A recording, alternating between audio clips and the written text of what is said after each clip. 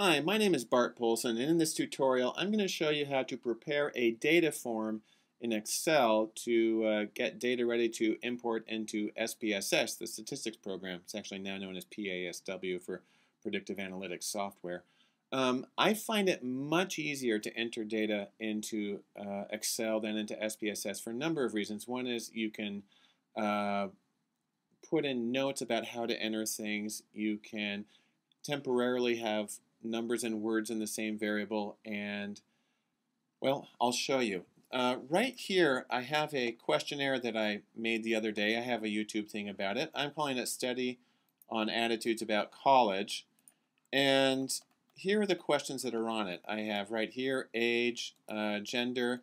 Right here I have relationship status, and please note it's a blank line because I'm doing a questionnaire. It's very easy to do open-ended. I give a few examples so people get an idea for the range, in addition to the standard, single and married.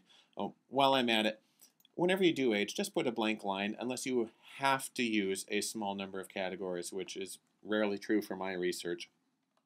And then I have 3 questions here that people answer on a rating scale from 0, they don't agree with it at all, up to 10, they agree with it, extremely or completely. And I'm going to show how to enter just these questions right here. Okay, the first thing I'm doing is going to go to Excel. Now, anytime you enter data in Excel, you need to remember to put ID numbers on your questionnaires. I just get out a pen and I write them in the top right corner as I enter them. That way, if something gets entered funny, you can go back and you can find it later. It's extremely useful. By the way, if you have several people entering data and they're entering it separately, it's a very easy thing that the first person, you use 3-digit numbers. The first person starts with 101, 102, 103. The second person starts with 201. The third person starts with 301.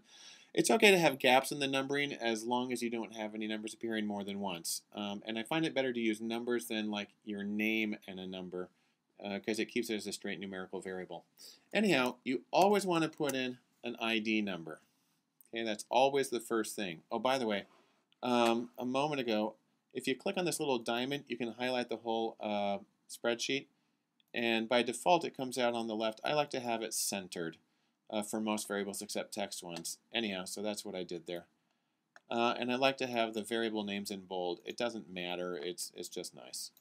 Anyhow, there's the ID number. And you always put that first. You're going to write that on top. Now, let me go back to this questionnaire. If I were doing an experiment and I had 2 different conditions and people responded to these, then I would include a variable about experimentation, but it works the same way as gender. Anyhow, let me just show these ones. How old are you? Well, that one we should just call age, right? That's easy, and you just stick in the number. By the way, if somebody didn't answer the question, you just leave it blank. You shoot right over it. Now, gender, I do a little differently than other people. It's very common to call the variable gender. However, when you're reading a correlation matrix or a regression output, and the variable says, correlation of gender in this is 0.3, you have to remember how you coded gender. Now, a very simple way to take care of this is to make it a 0-1 variable and to call the variable by whatever the 1 is.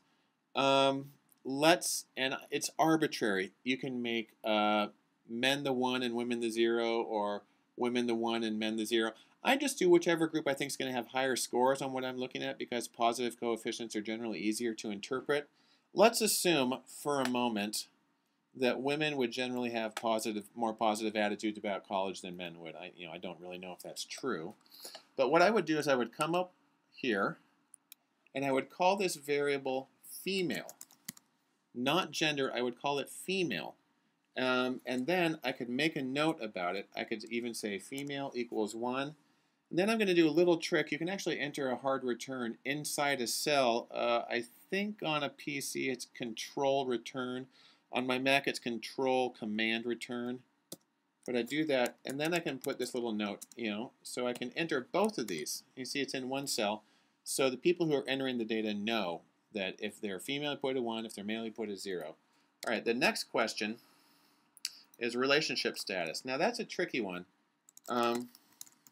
Relationship, I'm going to call the variable that, but because there's a couple of really common responses, I'll put single equals 1 and married equals 2. By the way, I'm not trying to get metaphorical here. It's just those are the order in which they come most often.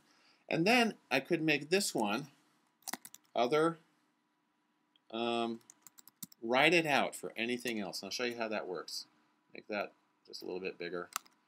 And then I have 3 variables right here. 1, 2, 3. They're all on the rating scale. Now, please notice I have them numbered. I do that because it makes entering data really easy, especially because you can do this thing in Excel. I like to put Q for a question, and then I put a leading 0, 0, 1. If you're going to have more than 9 questions, you want to have the leading zeros so the questions sort correctly in other programs. Now, here's the trick. Q0, 2. If you enter 2 of them, Excel can pick up on the pattern. You enter 2, you highlight them, then you can just drag it over, and you see it goes to 03. It can actually go much higher than that, you know. There's 021, or question 21, but I don't need that many. So I have my 3 questions here. Please note, I just propagated that. I'm not labeling them by their names. I'm just doing this because it's easier to enter the data this way. And so let's say, for instance, I have my questionnaire and somebody's filled it out, and they're the first person, so they're number 1. Now let's say they didn't enter their age. That's fine. What I do is I just hit tab and I go straight over it. Don't put a 0, don't put a dot, don't put anything. Just go right over it if they didn't answer it. But let's say they indicated that they're a woman, so they get a 1 on that one. And let's say that they are divorced. Now, I have codes already for single and for married, but I don't for divorced. So what I do now is I write this, divorced.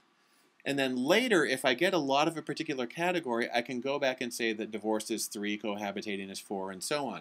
But for right now, I can just leave it like that. And then let's say I have, I like college, I like my classes. Let's say this person's generally positive, so we get a 7 and a 9. I don't get enough sleep. For some miracle, let's say that's not a problem. They get a 2. Ta-da, we're done. We have an ID number. We have age. This person didn't provide age, my hypothetical person, so I skipped over it. They're female, they're divorced, and these are their answers for the 3 rating scale questions. And now what you do is you save it, and I will show in another one how to import the data into SPSS. It's really simple, but the Excel spreadsheet does require a little bit of cleanup, and so I hope that helps for now.